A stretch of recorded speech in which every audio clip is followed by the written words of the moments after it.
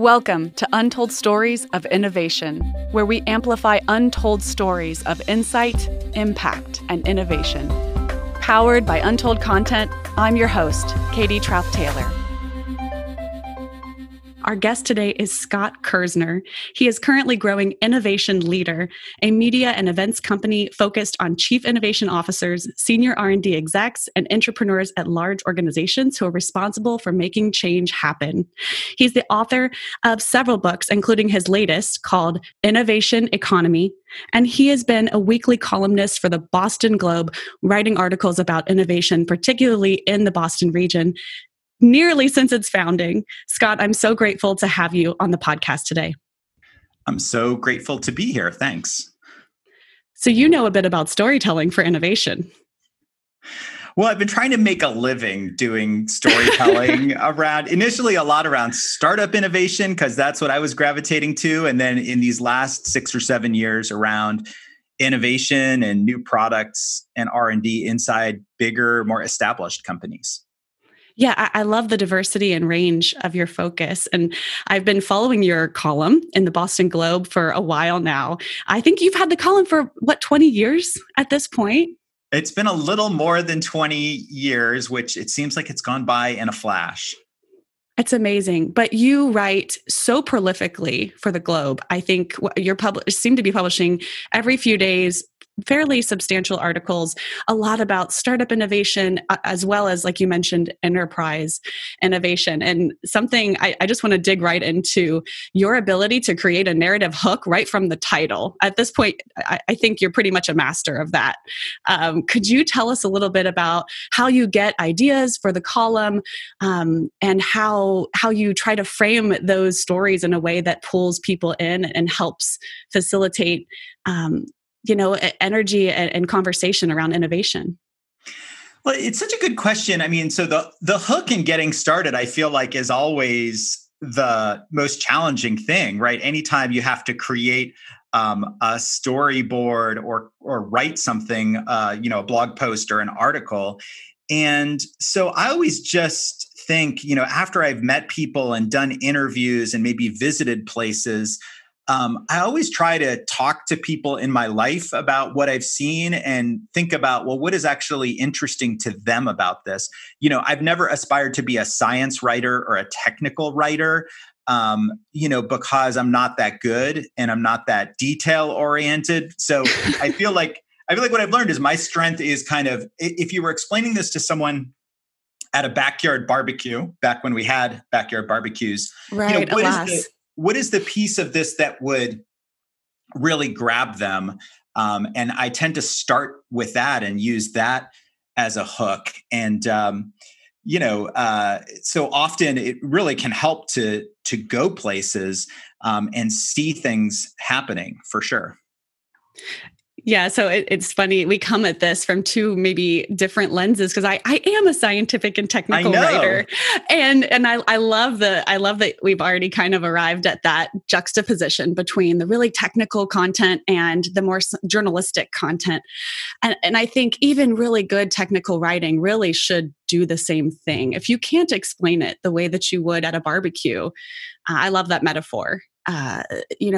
Even highly technical information can mystify or create confusion if you don't at least try to pursue a strong hook, pursue relatability. Yeah, I think about, one of my favorite stories, because it could have been a science writing story and it could have also been an innovation story, was a piece I wrote about kind of the creation of the Cambridge biotech cluster here in Massachusetts. And it was called How Cambridge Became the Life Sciences Capital. And I kind of felt like there was this moment, and I think it was in 1975 or 1976, when a debate sprang up in Cambridge over, should you be allowed to do scientific experiments using recombinant DNA technology? And there was a lot of fear that somehow, these manipulated DNA strands would, the lab rats from these labs would get out and carry viruses, or that maybe the labs would be creating Frankenstein monsters. So a lot of people in Cambridge were freaking out about Harvard and MIT wanting to do these experiments with recombinant DNA. And one weekend, there was I think the Harvard Crimson had written about this, but there was kind of an information fair or information tables that were set up in Kendall Square. And there was a pro table and a con table. And, there were, I think, students manning both of those tables. Yes, we should be allowed to do these experiments at our universities, or no, let's not do the experiments. Maybe we could do them in, the desert of New Mexico, the same way we developed atomic bomb technology really far from people. And to me, that felt like the hook, that moment of, the summer of 76. And it's a place that people in Boston know. And you can kind of imagine the students being really engaged and activated around this debate. And I was able to catch up with one of the students who manned the con table, who was against the experiments happening in Cambridge. And lo and behold, he lives in California and he's a biotech entrepreneur now. How funny. Did he say what that journey, how his mindset shifted over time? Well, yeah, he did. And, he was kind of interested in really just the dynamics of the debate and sort of really pushing the questions of what could go wrong here with these experiments, where should we do them? But it just, it's like you always are looking for that hook to start the story in an engaging way where people can plug in and relate to it in some way. There's a place they know, or there's a tension and a debate happening.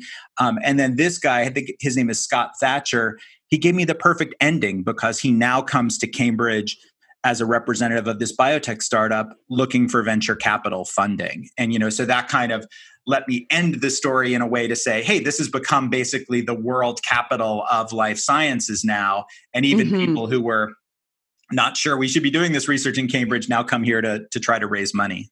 So speaking of innovation ecosystems, that story is really about a regional rallying cry that gets created, a regional identity around innovation. And some regions have really perfected the art and science of their regional narrative around innovation. Boston, of course, and New England around biotech and biomedicine being one of them. Have you noticed other sort of regional innovation narratives or strategies that ecosystems have used to formulate and really help get everyone on board towards, innovating together towards a shared vision? Well, I think Silicon Valley, obviously, since trade industry journalist, I think in the 60s coined the phrase Silicon Valley because he noticed there were a lot of chip makers that were growing there. Silicon Valley really has, I think, dominated that conversation over the last 50 or 60 years now. But in 2021, since we're all living in this crazy time, I think that Austin and my hometown of Miami have done a really interesting job of capitalizing on what feels like probably a temporary implosion of the Valley ecosystem because of COVID. And there's a lot of narrative around come to Texas. Elon Musk has moved to Texas. Come to Miami. All these crypto investors have moved to Miami. The weather's great in both places. The politics are different than the politics in Silicon Valley, where I lived there in 2005, 2006, 2007, just as the tech giants were really starting to colonize the city of San Francisco, kind of move up from the suburbs of Palo Alto and Mountain View and Cupertino and come into the city. And there were lots of debates sparking up about how it was changing real estate prices in the city and displacing longtime residents. And do we want these giant Google buses, sitting parked on our sidewalks at 7:00 in the morning, waiting to take people down to Genentech or down to Google? So I definitely think the narrative right now, at least in the US, I haven't had a chance to travel overseas, for 14, 15 months now. The narrative is really around Austin and Miami as I see it. Oh, interesting. I was actually wondering, as I framed that question, how much there's been sort of a dissolving almost of regionality in this time. Like, are we going to see innovation ecosystems that are a little bit less place-based than we did before the pandemic? And I know for my startup in particular, we are headquartered in Cincinnati, and really so grateful to have been part of the Startup Cincy ecosystem. And I was born and raised in Cincinnati, yet innovation and startup growth wasn't necessarily on the city's radar as I grew up there. And once I had finished grad school, it was all of a sudden this very supported, thriving space for entrepreneurship. Anyways, it's an interesting idea too, that maybe in light of the pandemic and in light of everyone working virtually, I like to think we'll never lose our sense of place. But I wonder if new ecosystems will be popping up. Yeah, I have thought a lot over the last year about, so are we going to say, if you can hire and collaborate with people anywhere in the world, maybe constrained a little bit by time zones where, it's very hard to collaborate with people in New Zealand or with Singapore if you're on the East Coast of the United States, just from a scheduling live conversations perspective. Yes. But that you could get really distributed ecosystems and say, why does there need to be a, marketing startup ecosystem in Cincinnati and in Boston and in New York and in LA? Isn't it just a global ecosystem? And I do think some of that is happening, but I also just feel like there's going to be a really strong rebound. And I've seen it throughout the pandemic with startups who are just desperate to get their people back together in person around a whiteboard in the same room. And just startups love that energy of collaboration that I just think is, Zoom has its advantages, and Mural and Miro and all these great Red Pen, all these great collaboration tools are fantastic in some ways, but I don't think they capture the same energy of a room full of really smart people bouncing ideas off each other and, sometimes interrupting each other. And sometimes it can be hard for an introvert to get a word in edgewise. I think there are drawbacks to in-person, but every entrepreneur I know, or most entrepreneurs I know, some percentage are betting like, hey, the future is distributed. We don't care about office. I was talking to people who were having meetings in their driveway during the pandemic around a whiteboard, or who had set up, oh my gosh, yes. Who had set up like little sitting areas in their backyard to meet with clients safely. And just we're so social, we humans, that I just think a lot of the way we evaluate ideas and improve ideas tends to happen in close proximity. Yeah, I think I agree. And I don't think that my startup would be where it is without that in person and those sort of startup hubs, physical hubs that were spawned in my city. So let's talk about Innovation Leader and its founding and its mission. I would love to know, obviously yours is an organization that very much prioritizes storytelling. So how did you see that as a need when you co-founded Innovation Leader, and how have you kind of seen the, industry respond?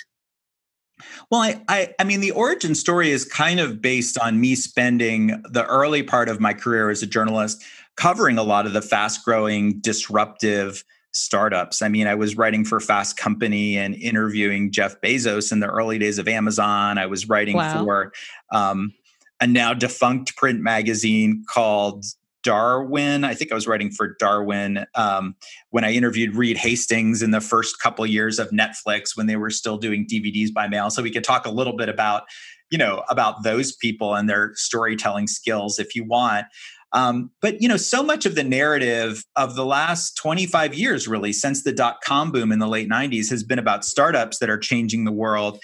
And I felt the thing that had been ignored was there's lots of companies with 5,000, 10,000, 50,000 people. P&G, Procter & Gamble would be an example there in Cincinnati, or Starbucks in Seattle, or Marriott, in Bethesda, I think Bethesda, Maryland.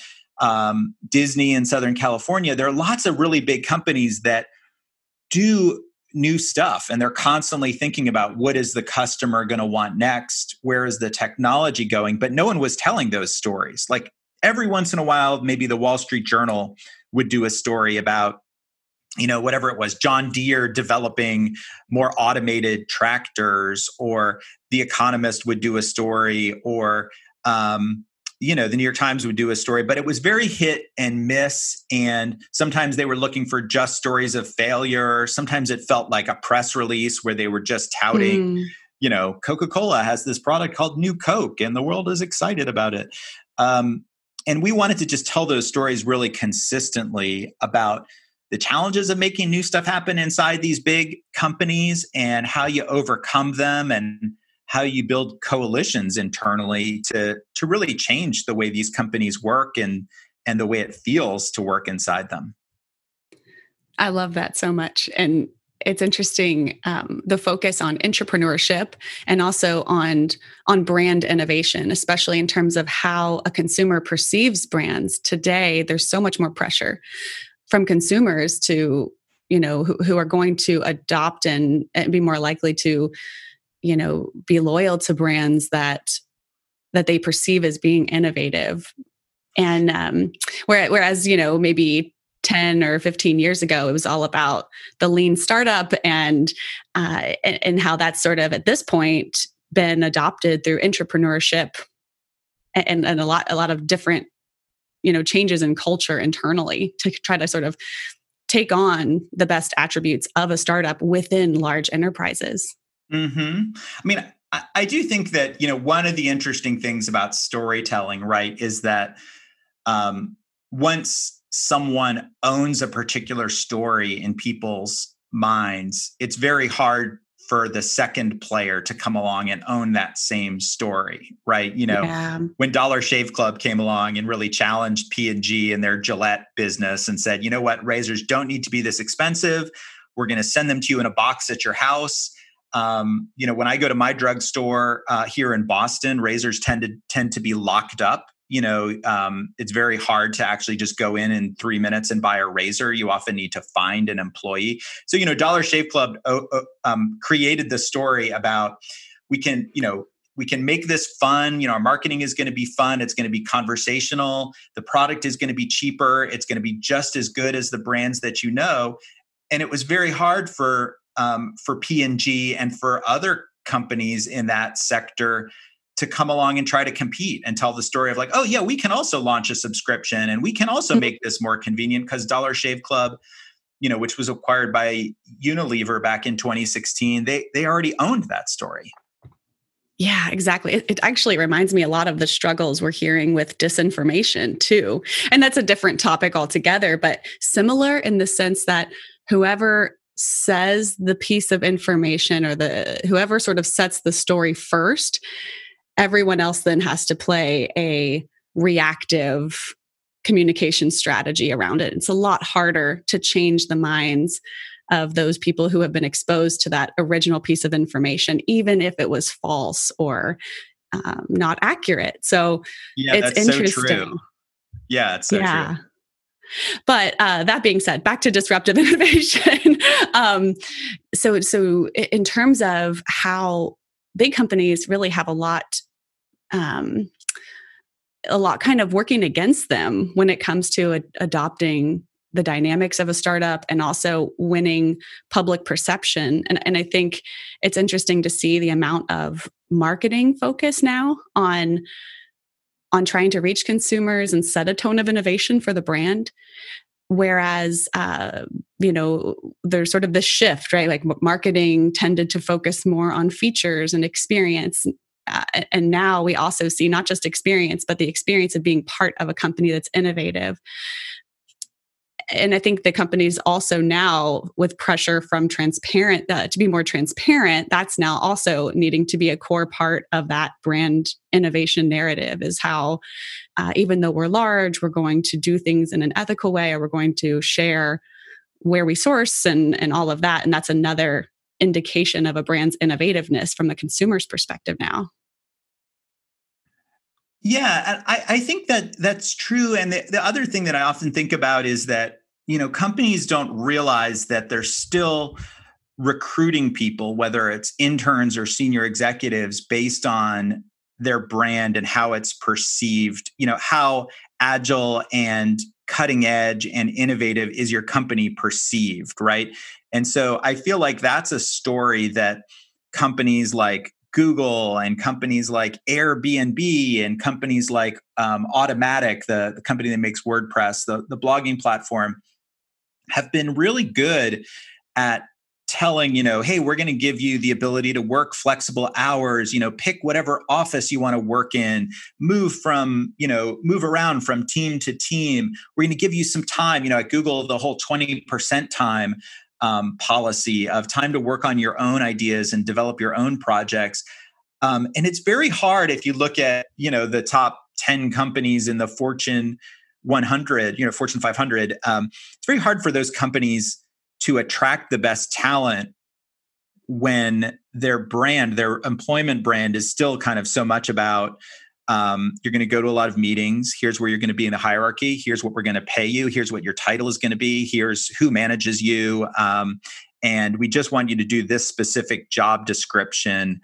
Don't rock the boat, but we'll let you know when it's time to promote you to the next job. Right. There's a great technique that our team found through the Wharton School of Business, and it's called the brand innovation narrative technique. And I'll link it in the show notes, but it's essentially like a 5-step process that an enterprise can use to gauge, based on its employees' perception, how innovative that company is. And so you start essentially by asking, surveying, interviewing, talking with employees, asking them to rank and share how innovative the company is. And then you speak with executive leaders as well. And you listen for growth affirming versus growth denying rhetoric inside of their answers. And it gives you a really good sense of whether or not the company has a strong innovation narrative, and are the people that work in that organization adopting that, believing in it? Are they hearing from leaders that they really do believe in it and are growth affirming? Or are they actually sort of saying that they believe in innovation, but then their rhetoric is really more growth denying? So I'll link that, because we just discovered it's a really good tool if you're in a situation where you're noticing that there's a disconnect, between where you want your brand to be perceived and where you may actually, what the culture might actually be expressing. Yeah, it's funny. I haven't heard of that particular approach of analyzing it. So I'm going to check out the link in the chat or in the show notes. Sorry. But I guess one thing we definitely have heard that companies do when they're serious is that sort of collection of longitudinal data about, what does it feel like to work here? And often companies want to get away from the word innovation, and you can simply say, do you feel like your ideas are valued? Is there a path for you expressing your ideas and prototyping your ideas and moving them forward? And I do think that a lot of companies, they say the word innovation a lot, and the CEO will say it in earnings calls and in interviews, but are they really doing that kind of measurement about what does it feel like to work here? Do people think their ideas are valued?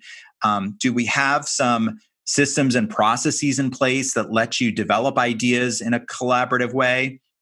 And the hardest thing about that cultural question is every company is going to have more smart people and more ideas than they really can take to market. And so, do you develop a really thoughtful and sensitive way of saying, Katie, this idea was great. We tested it with customers, and let's just look at the data. And it seems like, the market potential for this idea is not where we want it to be. And so, we want you to come back. We want you to come back with another great idea. But that's sort of, the thing that venture capitalists do 1,000 times a month is, saying this idea is great, but we don't want to put our money behind it. I think big companies need to figure out a way to do that without demotivating people.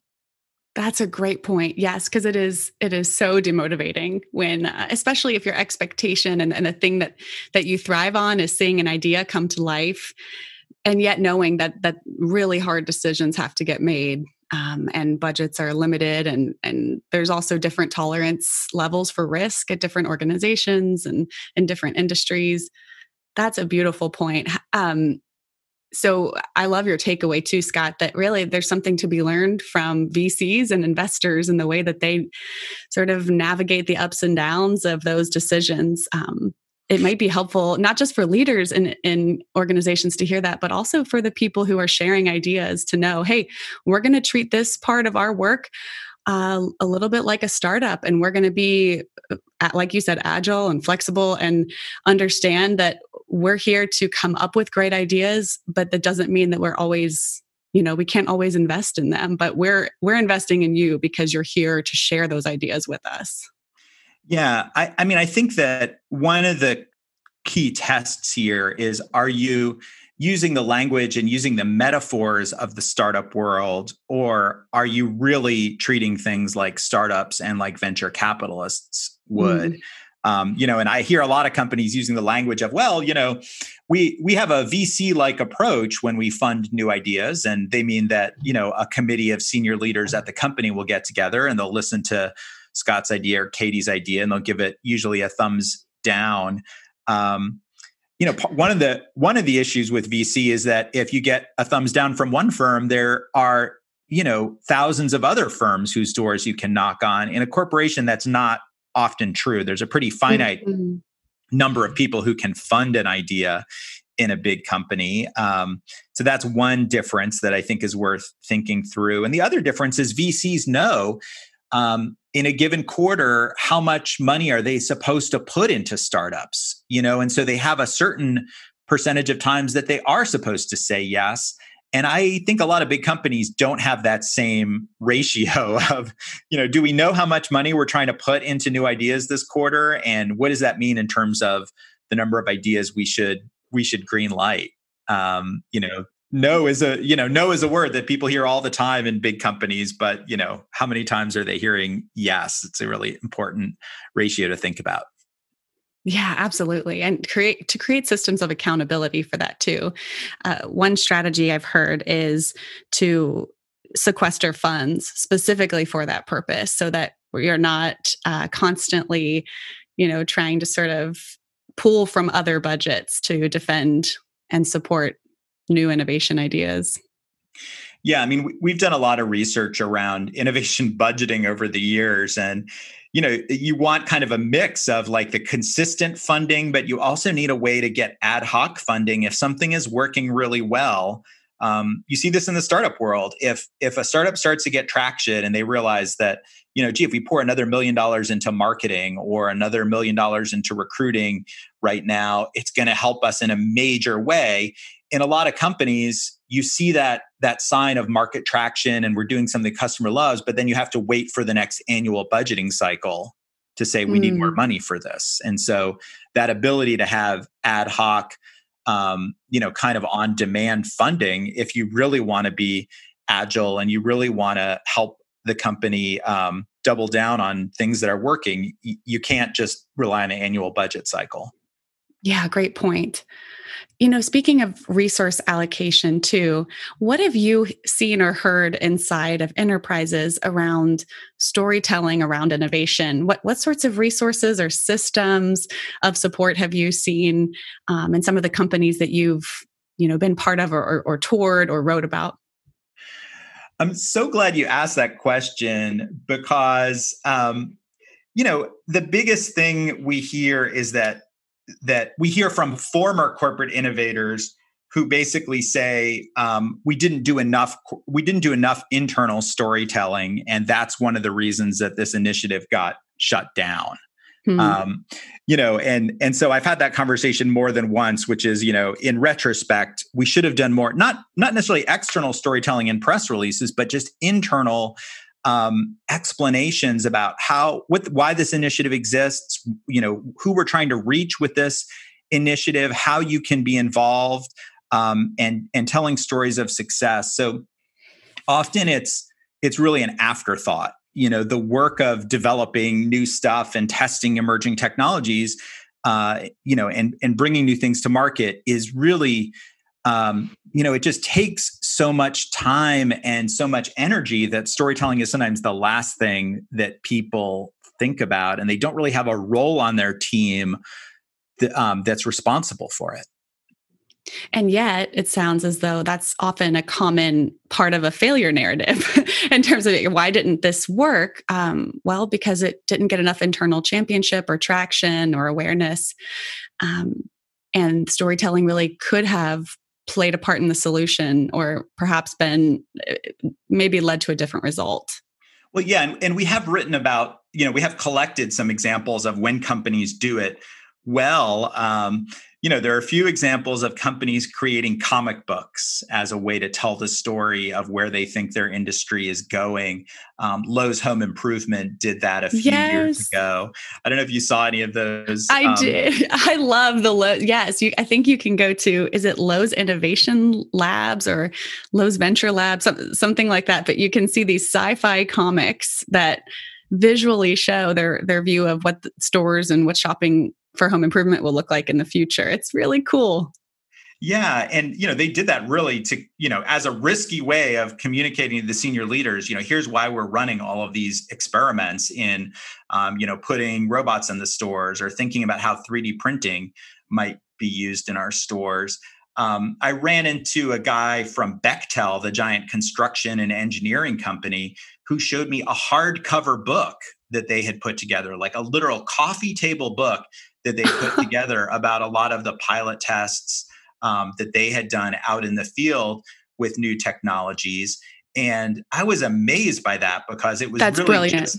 it was really just a way to showcase, hey, here's what we've been doing in this group. And it wasn't a marketing piece at all. I think Bechtel had also done some work with comic books. We've seen other companies where they do, it can be anything. It can be a monthly meeting of people who want to be part of the innovation network. And you can do it on Zoom or Microsoft Teams or whatever video platform you use. We've also seen people do video interviews, showcasing internal innovators. But I do think that storytelling has to be part of these initiatives, because there's always going to be a question, even in companies that are really successful, there's always going to be that point where things get stressful and the stock has a couple months of sliding down, or you have a global pandemic that hurts your financial results. And how much do people understand what you've been accomplishing with your group? And, do they really have a grasp? Could the senior leaders tell a concrete story about, like, oh, that innovation group that Katie runs, they've done A, B, and C over the last year, and let's not defund them, or let's not, lay off half of their people. Yeah, exactly. Helping to create memorable, pithy storylines for leaders who are trying to make these budgetary decisions and directional decisions for their organizations. I love that example of the coffee table book. I've never heard that particular medium used for innovation storytelling in that way, but it's brilliant, right? So thinking outside of the PowerPoint, certainly trying to get creative and think about, I think too, maybe even that's a good reminder to observe and notice what types of content and what storylines resonate with you in your everyday life. What are those little moments where something catches your eye? And something like that coffee table book, giving that to stakeholders inside of the organization to say, oh, just take this home and put it on your coffee table. And on a Sunday morning, what are they going to do? Flip through it. It's fast. Right. It's brilliant. Instead of, at 2 p.m. after lunch and you're exhausted and you've made 20 other decisions, sit through a 10-minute PowerPoint again.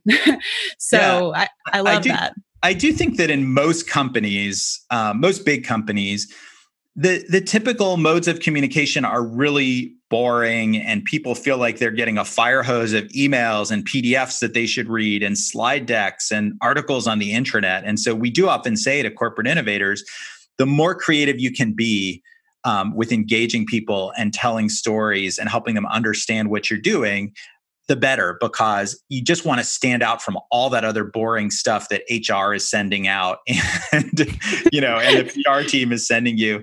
I don't know if you've ever heard of a company creating a board game, but that's another example that I've heard, creating a board game for employees to play. Amazing. Absolutely amazing. Wow, this is wonderful. I know our time is coming to a close, and this has been such an energizing conversation, Scott. I am so grateful. Is there any other advice that you would like to lend to innovation leaders, managers, team members who are listening? Well, I mean, there's a lot, I think your podcast, like it's such a great collection of advice on some of these issues. I think that, one thing I would say is repetition is important, and saying and talking to people about the long-term vision of why are we investing in innovation? Where are we hoping to get this company? How are we hoping to change the future? Is you have to be repetitive, and people have to hear it through a lot of different communication channels from a lot of different sources. In big companies, there are a lot of different messages, and it can feel like sometimes there's a strategy of the month, and people just wait for that strategy of the month or the message of the month to pass them by without really plugging into it. And so I think when it comes to storytelling around innovation, finding these phrases that work. I was thinking about how Katrina Lake at Stitch Fix, for a long time at that company, she was talking about the passion around personalization and making everybody feel like they had a personal shopper when they went to the Stitch Fix website and when they got their Stitch Fix box in the mail. I think about another entrepreneur who grew a really great company, Helen Grainer from iRobot, talking over and over again, almost every time I would interview her, talking about having robots that could do the dull, dirty, and dangerous tasks that people don't want to do. And so finding those catchphrases like dull, dirty, and dangerous to explain, here's why we exist, here's what we're trying to achieve, and being repetitious about them in a lot of different communication channels, it is pretty important. And I guess that's one message I would want to touch on. I've done almost 100 episodes and interviews for this podcast, and not once has someone mentioned the importance of repetition. And I'm so glad you brought it up. It's really uncomfortable, and it feels strange to many people to be repetitive. And it almost feels like it's anti-innovation because you feel like you need to always be thinking of the next thing.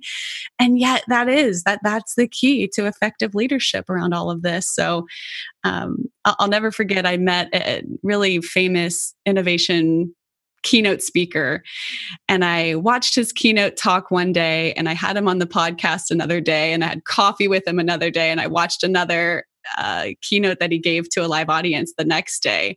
And in those 4 settings, I think I heard the same stories 20 times, but it was really effective. I can repeat all of those stories now, and I have a very clear sense of where he came from and what his vision for innovation means. And I would love to work for someone like that who has a clarity of mind and can share it over time. And again, that feels so uncomfortable to us individually and perhaps as leaders, but it really is effective. It's so important. I'm glad you brought it up. And if you think about all kinds of social change movements too, you really need that repetition to get change to happen over a course of years. And I think you alluded to something which people get distracted by, which is, you look at your social media feed, you look at the recommended podcasts on Spotify, and there's so much stuff out there, and you feel like, oh, we have to have a new message or have a new thing every week. But yeah, I do think repetition can be a winning strategy, and coming at the same message from lots of different angles until it really sinks in and people can say, oh, I know what this company stands for, or I know what this group inside this company stands for and why they exist. So I'm glad that the message of repetition hasn't been a redundant message in your podcast. It doesn't, but it should be now moving forward. Scott, this has been such a delight. Thank you for making time with us today. I really had fun. Thanks for having me. You can find Scott Kirsner on LinkedIn, Twitter, Facebook, Instagram, and you can also follow at InnoLead. Go to innovationleader.com. Check out the incredible articles that Scott publishes on the Boston Globe. And I can't wait till the next time we can chat. Thanks, Katie. Thanks for listening to this week's episode. Be sure to follow us on social media and add your voice to the conversation. You can find us at Untold Content.